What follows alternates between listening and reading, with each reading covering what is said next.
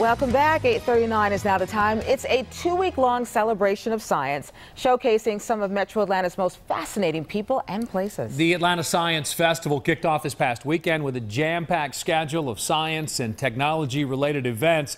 Good Day Atlanta's Paul Milliken is live at a place where he should feel right at home, right? The Amphibian Foundation in Buckhead. Paul, things really hopping there this morning. Lots of little creatures, yourself included, right? Well, I gotta say, actually, I'm finding a lot of similarities between you and this spotted salamander. Oh, yeah? Both Metro Atlanta natives. They both eat bugs. Actually, the only big difference is that we want to protect this guy, and we don't want to protect you. We don't really care what happens to Buck Lanford. Yeah, this is one of the many residents here at the Amphibian Foundation. I said before the break, this place really is a hidden gem of Metro Atlanta, and it's one of the many places you can visit during the Atlanta Science Festival. It's not easy being green. A famous frog once said, "It's not easy being green." But even he probably had no idea just how hard life would become for amphibians. 43% of the world's amphibians are either already extinct or declining, and that's just a huge number.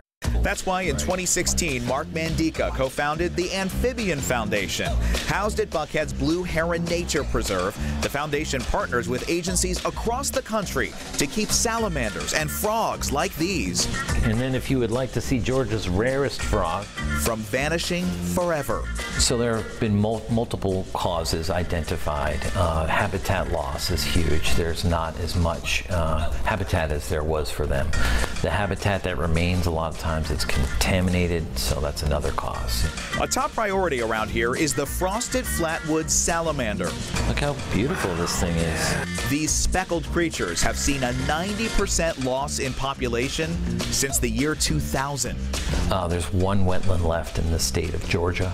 They've already probably disappeared from South Carolina. They used to be common throughout the whole coastal plain and now are restricted to a couple clusters of puddles.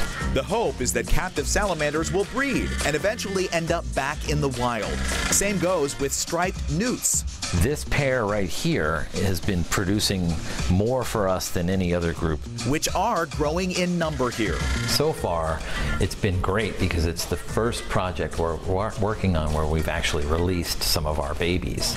But Mandika says one of the biggest challenges for the foundation is getting more people on board with its mission.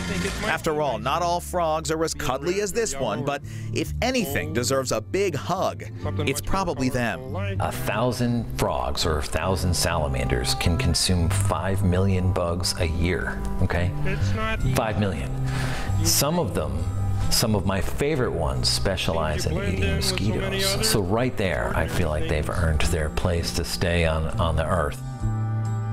And people So see, even if you didn't know that you loved amphibians, you do love amphibians. And we're hanging out with Jordan Rose, co-founder of the Atlanta Science Festival. Good to see you. How are you? I'm great, Paul. Thanks for having me on the show. My pleasure. And I love being here at the Amphibian Foundation. Tell me real quick about the background of the Atlanta Science Festival. Why did you guys start this? Well, we really think Atlanta is a science city. Yeah. And there are so many opportunities for educational advancement, for jobs in the science and technology fields here in Atlanta. Yeah. And so we wanted to have a huge party to celebrate all of those opportunities and ways that people can connect to science and meet science professionals. And when you say huge, you mean it. We're talking more than 100 events over 2 weeks, and these are all over the city, right? We have 150 community partners that have come together over these 2 weeks to celebrate science. There are 70 or so different venues.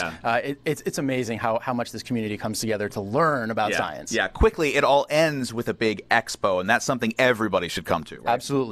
At Piedmont Park on March 23rd from 11 to 4, it's a completely free science party. There are tons of hands-on activities, opportunities to touch a human brain, to look up your nostrils, to meet Delta Airlines technicians who like fix the engines, and you can do some virtual reality stuff. You can see some drones. You can play with some robots. It's all sorts of great, exciting stuff.